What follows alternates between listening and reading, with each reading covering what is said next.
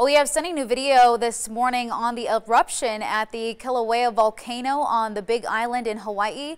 We do have some video and some pictures on your screen here. You can see the lava flowing from the volcano's rim.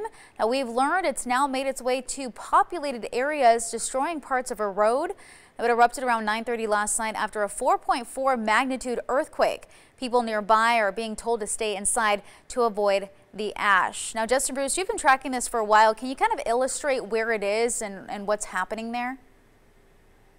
Yeah, this is on the Big Island of Hawaii, which is the most volcanically active island. And as everyone knows, here in Las Vegas, we have lots and lots of ties back to Hawaii. That's why we're known as unofficially the 9th island of Hawaii. So let's zoom in here and show you that on the southeast side of the Big Island, that's where Volcano National Park is. Now, the smoke has been drifting to the southwest, but interesting to note, Kalina showed us some video there of some of the lava actually flowing across a road. It's not close to any real big, heavily populated areas, but definitely has our attention.